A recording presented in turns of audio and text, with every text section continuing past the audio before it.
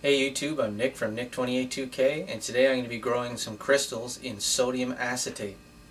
These fast-growing crystals are made by dissolving sodium acetate into water and making a supersaturated solution. This is done by heating up the water and dissolving more sodium acetate than is normally possible with cool water. When you cool the solution down past a certain level, you can add a seed crystal, forcing all of the salt to come out of solution.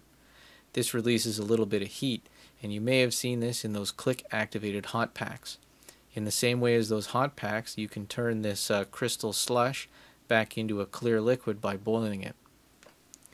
Sodium acetate can be easily synthesized by adding acetic acid to sodium bicarbonate.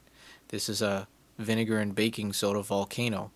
What you're left with is a solution of sodium bicarbonate in water, which you can boil down until it reaches that certain supersaturated concentration where you can make this cool crystal reaction. The supersaturation is possible because above 60 degrees Celsius you can get over 140 grams per 100 milliliters of water to dissolve, but as the temperature drops, the solubility also drops quite rapidly.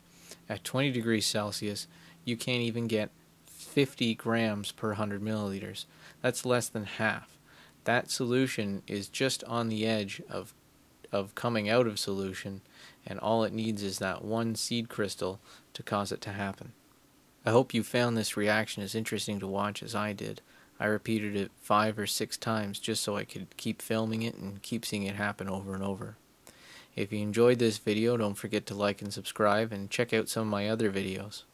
Thanks for watching.